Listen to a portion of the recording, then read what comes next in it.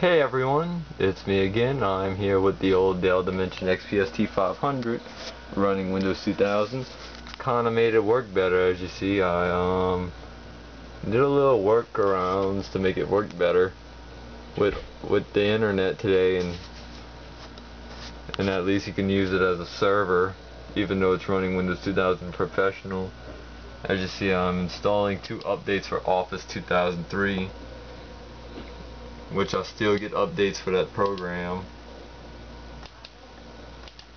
And I know it's gonna be a little sluggish.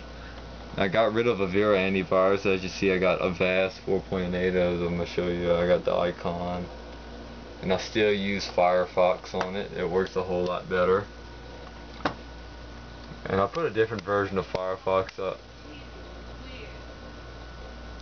It's not using some crappy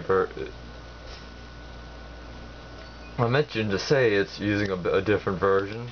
It's not the latest, but it was before the other versions. And I'm using Firefox 3.6. I'm using 3.6.28, which I just installed a few hours, like about a few minutes ago.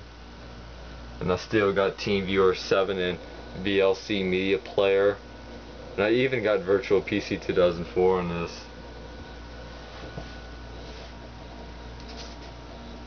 And I even got a Linksys router which is compatible for this computer, and it works better with that router. Only works better with WEP encryption or if any unsecured network. It does work okay with WPA2, but it does freeze up. It doesn't refuse to connect when I had it on my new custom built computer, which is running XP, which I got from a store, which I mentioned a while back in a few videos.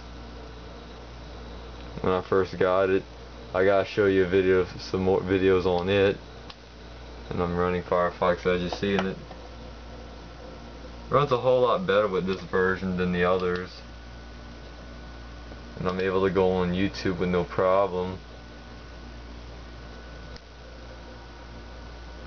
And it loads pretty quick. We're gonna get off of YouTube real quick. And I got Adobe Reader 9 and a decent version of CCleaner. There ain't much on here. And as you see, I'm gonna show you what it's all got on here. It's a good machine too. And I could put all the programs, that the installers, on the storage hard drive. So if I gotta reformat the 20 gig, I can get to those programs. It's pretty much a basic computer. As you see, I put a folder named it install and all the programs. That's all the for Windows 2000. So I was just letting you know that, showing you better ways to get Windows 2000 on the internet, and ways to get your old PC up and running. But before you install any other programs, you may want to, before downloading an old version of Firefox, you may want to upgrade to Internet Explorer 6.